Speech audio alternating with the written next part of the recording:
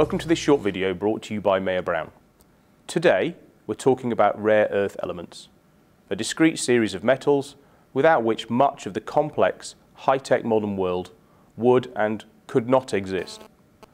The extent to which these ores that contain these metals are economically extractable, the jurisdictions of the reserves concerned, and the global politics associated with these commodities makes them truly a game-changing issue. We're joined today by Ian Coles, a man described by Chambers as the UK's leading mining lawyer, and the lead partner of Mayer Brown's mining practice. Thank you for joining us, Ian. Thank you, Ben. Good morning. Morning. Before we talk about the legal issues which make rare earth interesting, quickly tell our viewers about what makes these elements so special. Well, it's quite astonishing, as you referred to in your introduction, how essential they have become to our economy today. Things such as wind farms, the rotors really require rare earths, your telephone, your screens, everything that we have come to associate with 21st century technology requires rare earths. Rare earths are a discrete group of 17 elements, but they are in fact not that rare at all. They're just difficult to find in concentrations which might make them exploitable. Ian, what sort of controls and pressures can one place on governments when changing their export regimes? And where does that leave the investor? Well, Ben, that's a very interesting question because there is actually not much World Trade Organization considerations apart that can be done if a government just decides that it is going to restrict the export of a particular mineral.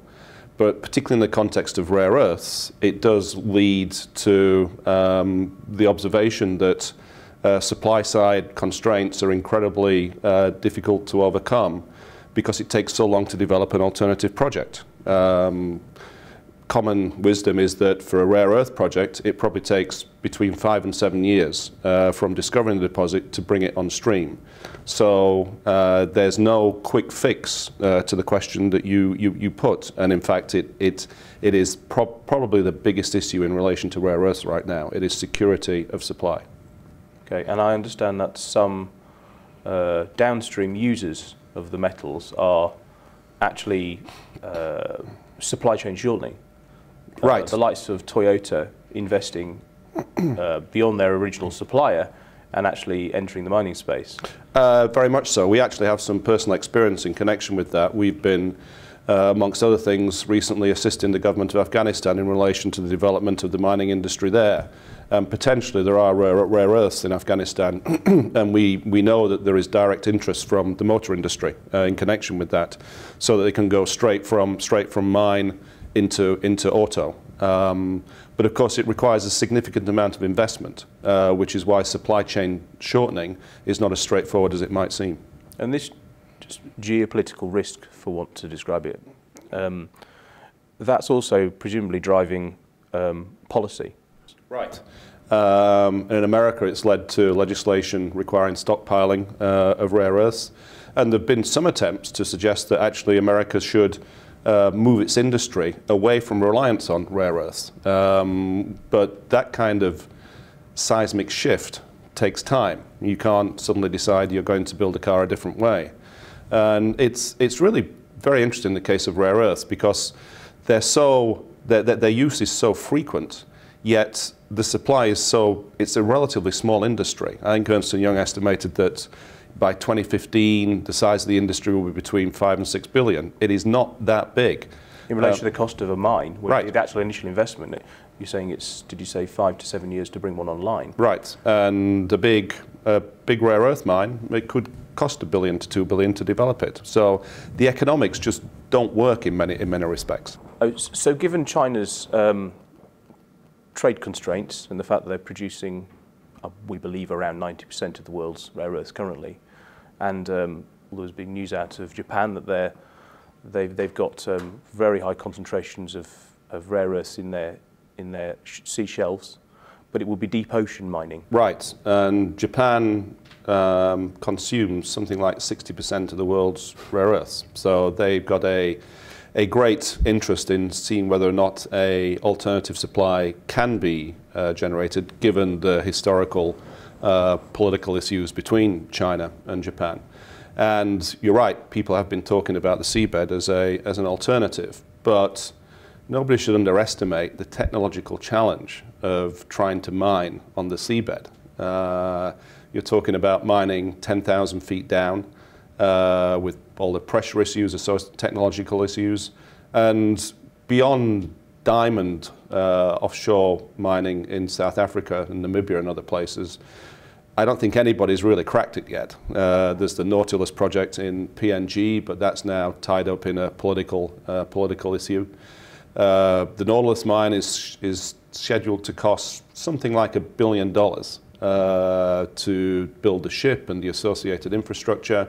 Put that in the context of what we just said, that the world market for rare earths is probably no more than 5 or 6 billion. Difficult to see how those economics work. You mentioned the Nautilus project in Papua New Guinea. It allows you to reflect on how a country's politic can significantly affect a mining investment. How does one deal with the political part of the approach? It's probably the biggest issue in the mining industry today, not just in rare earths, but in virtually every mining operation in every jurisdiction. The fact that countries use the mining industry as a way, well, for many countries, PNG, for example, not necessarily for China, the mining industry probably generates the greatest proportion of their GDP. And with the commodity super cycle, and this applies to rare earths actually, prices have gone up, generally speaking, and at that point in the cycle, many countries feel the need to try and extract a little more. So you've seen it happen. You've seen it happen all over the place, actually. And it's not just emerging markets. You've seen it happen in Australia, Chile, Kenya, PNG, many African jurisdictions. So when we talk about deep ocean mining, what legal frameworks support deep seafloor mining? Well, the law relating to deep sea mining has been in formation for almost as long as I've been actually studying law and being a lawyer. When I was actually at university, I studied the preparation for the UN Convention on the Law of the Sea, which is the primary legislation here, which actually ultimately came into effect in 1982. So far, that needs to be implemented pursuant to more detailed regulations. So far, keeping in mind that that is now 32 years ago, they have got as far as regulations for exploration. There are no regulations for exploitation yet. They're expected to come into effect in, I think it's either 2015 or 2016. Having said that, there's been very little exploration. I think the International Seabed Authority, which is the authority which administers the law and the regulations, has issued around about 13 or 14 licenses so far. And there's been relatively little activity. So this is for the future. This is not the short-term solution to rare earth. Are you seeing any activity hotspots or particular jurisdictions in which they're investing heavily? Well, the ones that people are talking about at the moment are potentially Mongolia, which has the same geological trend as where the rare earths are supplied in China right now, in Inner Mongolia. But that's probably going to be a slow burn. Development of projects in Mongolia has been relatively slow. Kazakhstan, there is a lot of rare earth deposits there, and the Japanese in particular, I believe, are very interested in assisting in connection with that. And Greenland, possibly one of the more interesting ones, just given the nature of the country, the fact there are only 50,000 people there. They've relatively recently changed government. Government looks as though it's going to be more friendly towards the mining industry. Historically, particularly on environmental grounds, there has not been that much development, but earlier this year there was a sort of block on uranium mining which was taken off. So Greenland could really become a major producer of rare earths.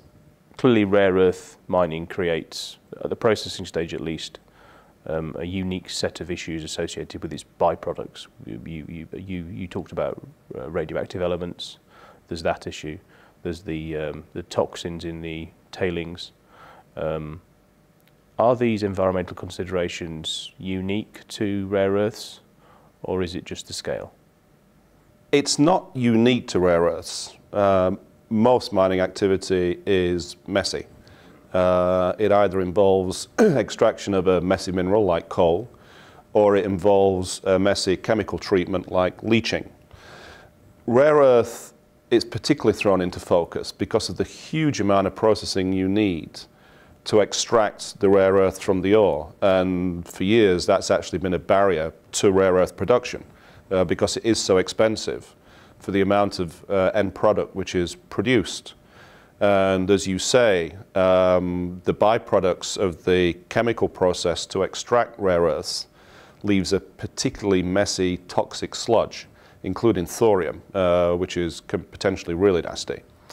So environmental considerations are huge, and for a while that's been a concern in connection with the development of the Mountain Pass project in the States, which potentially can produce enough rare earth for all of North America, owned by Molycorp.